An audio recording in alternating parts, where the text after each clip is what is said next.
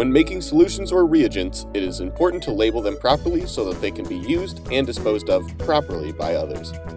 All information relevant to the solution or reagent at hand should be included on the label.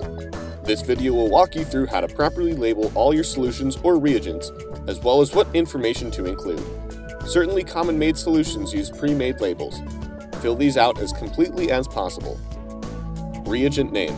This should be the full name of the reagent or solution, or something that can serve to identify the contents. Protocol. The protocol that the solution or reagent is used for should be included on the label. Concentration. The concentration in applicable units. Laboratory notebook page, if applicable.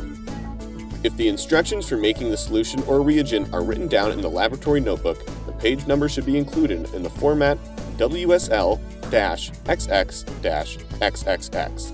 The first set of numbers denotes the laboratory notebook, and the second indicates the page. Username/initials.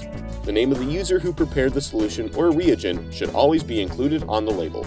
Date. The date that the solution or reagent was made. An expiration date could also be included if applicable.